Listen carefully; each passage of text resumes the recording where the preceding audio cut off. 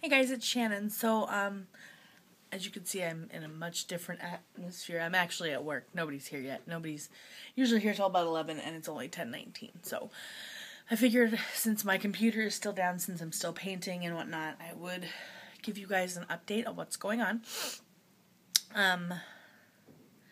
First, a disclaimer. I don't need any slack.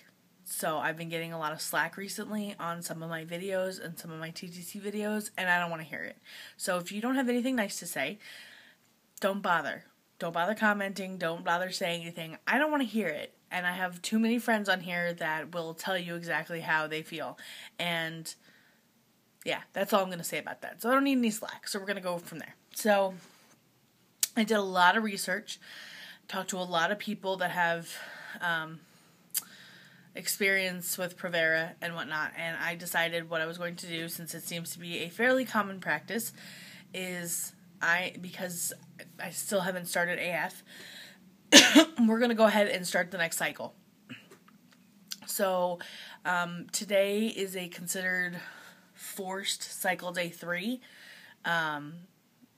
because I'm not bleeding, so obviously there's nothing to shed, because just nothing's happening. So today is cycle day 3. I already programmed my monitors cycle day 3, and tonight I'll start taking my Femera. So I'll take the same as I did last time, which is 5 milligrams days 3 through 7. So that is the plan.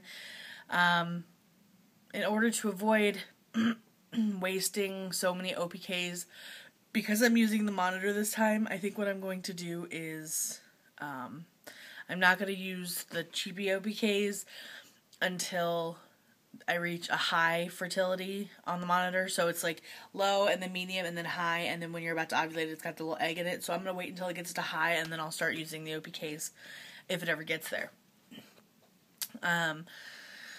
This time I'm only taking excuse me. This time I'm only taking the Femera, evening primrose oil, and prenatals. I'm not taking anything else. I just don't. I feel like maybe last time something may have interacted with the Femera and kind of, here's the Femera, here's the other side, and they kind of like nilled each other out almost.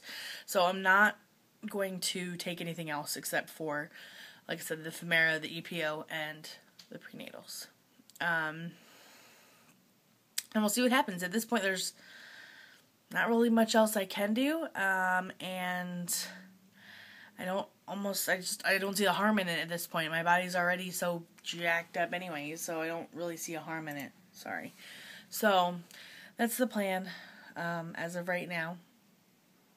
So today's cycle day 3, technically, and we'll see what happens. I won't have to take my first clear blue ovulation stick until this cycle day 6, so today is the 2nd, and cycle day 3, 4, 5, 6. So cycle day 6 will be, why does that not look right? Cycle day 3, 4, 5, 6. Yeah, cycle day 6 will be Friday.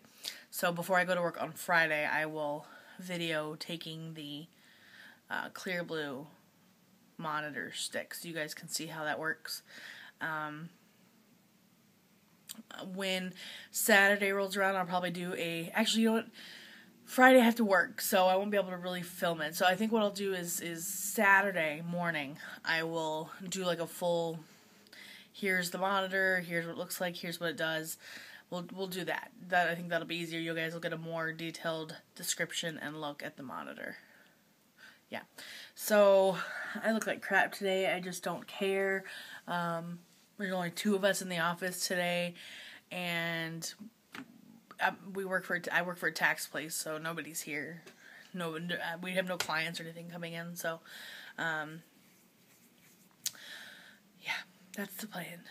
So good luck, fingers crossed, and for all of you guys out there that are still waiting, my fingers are crossed for you as well, and lots and lots and lots of buckets of sticky baby dust to you. Yeah. Okay. I will talk to you guys soon. I look high, like my eyes are all squinty. I'm just really tired. I didn't go to bed till like really late last night. I was watching Dexter, so I'm really tired, but I look all squinty-eyed. Okay, I'll talk to you guys soon. Bye.